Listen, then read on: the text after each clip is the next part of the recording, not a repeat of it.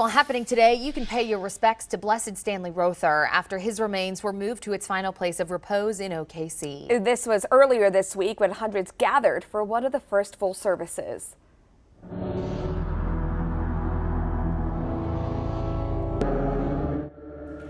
Rother was an Oklahoman, a farmer in OKC turned priest. The shrine and church was modeled as a replica of a sanctuary in Guatemala where Father Rother presided. He was serving as a missionary there in 1981 when he was murdered.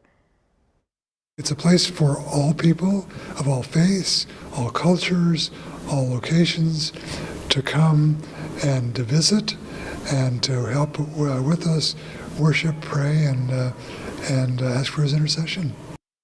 The shrine will be open to the public starting at 11 today for Mass. It is located just off I-35 and Southeast 89th Street.